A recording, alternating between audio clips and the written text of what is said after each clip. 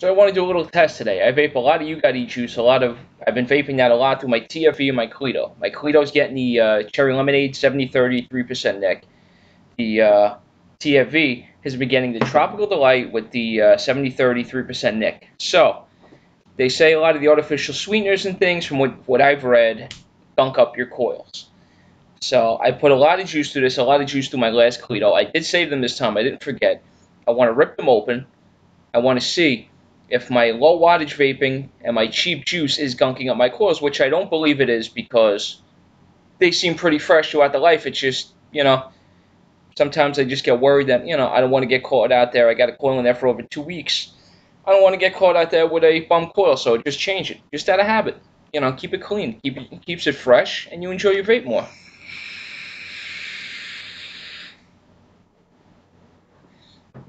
So we're going to rip these coils apart. I vape below, and just something for you guys. If you guys are running your coils at max wattage and you're not getting your desired flavors, you're getting your clouds but no flavors, you might want to scale it back a little bit. I've seen in person in vape shops, a lot of people do this. I vape, with the TFEs, like the last one, I forget the recommended range. I was below the minimum, and this tank you can get away with it because the wattage runs so high, and there's such a big gap that you can fit into. It's like a 60-watt gap you could fit it in. So with the Cleito, I vape it at like 42 to 45 usually on the 40 to 61.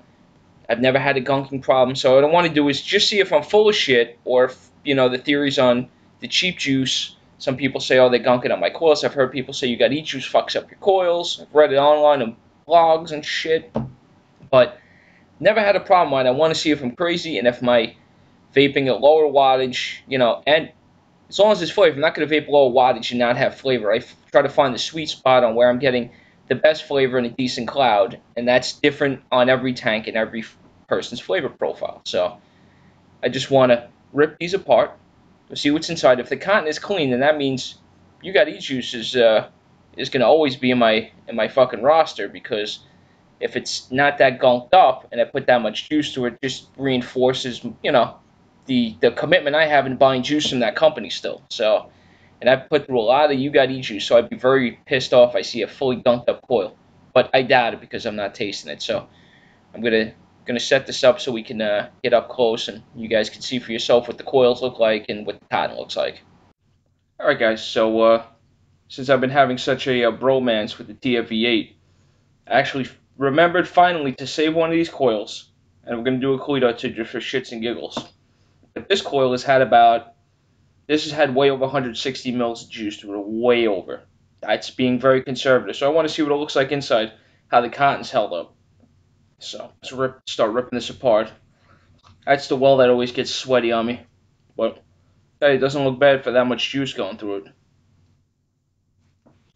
There's your all important O-ring. There's the leads from the coil. Oh, let's see if I can wiggle this out. I'm not too concerned with what the coil looks like. You'll be able to see burn marks no matter what.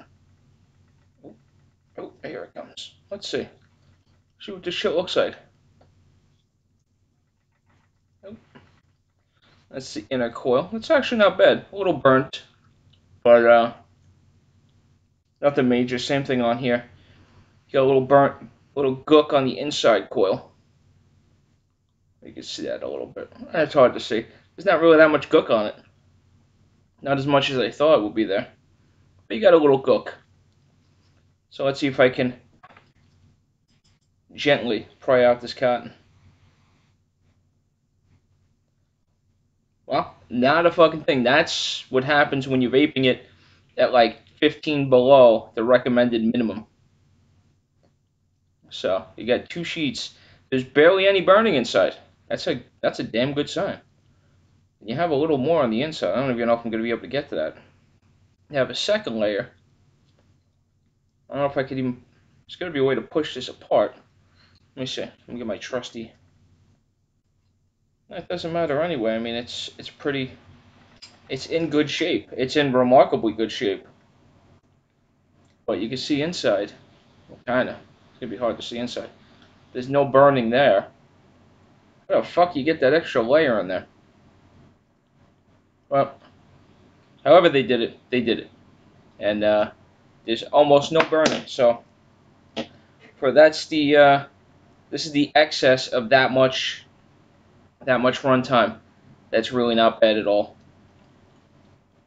It's got a little browning on the two inside wires right here, but and that's what makes it the quad. Those you got these four wires right here.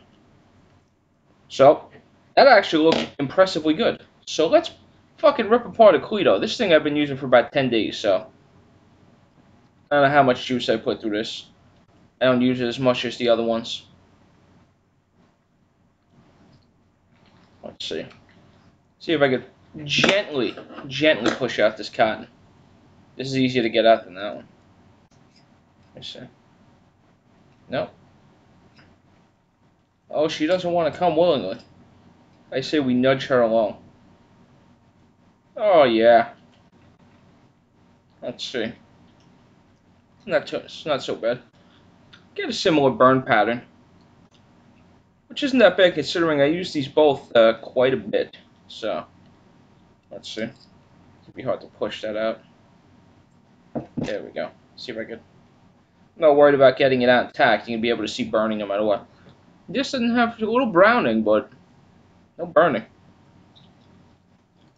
You got and your wick channel's just got a little extra cotton in there. Wick channel's fine. No burning.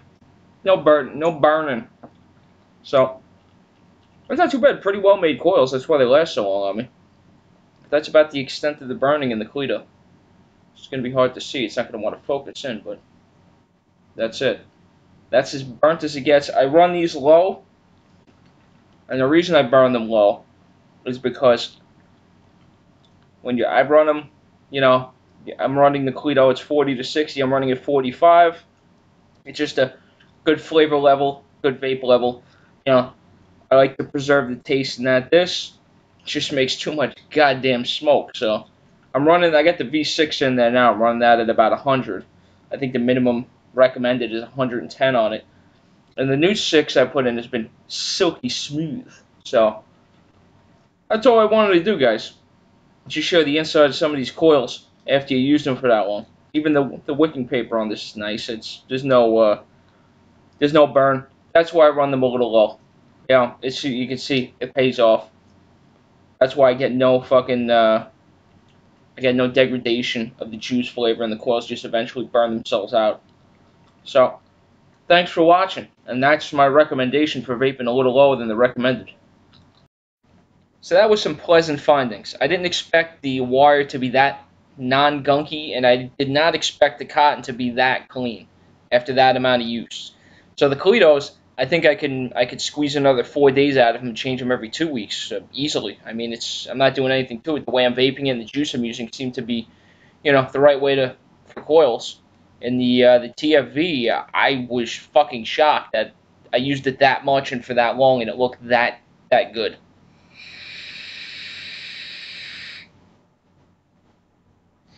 That's something you guys might want to consider doing in the future. Just double check and seeing one of your coils, pull them apart to see if if you have questions about your juice, you have questions about your vape habits. It seems like this tells you a lot. For my style of vaping, I'm pretty easy on the coils, I guess. I don't abuse them too much, and I never let that fill get too low, so it never has a problem wicking. So I don't even know if anybody's going to watch this, but it just satisfied my curiosity. So if you did watch it, thank you. And thanks if you're already subscribed. Thank you very much. And I got juice reviews and tank reviews coming up. I'm not sure which is going to be first, but probably a tank review. The Kangoo, or whatever the hell it is by Kangatech. The Pangu, I don't know what the hell the name of it is. So take it easy, guys.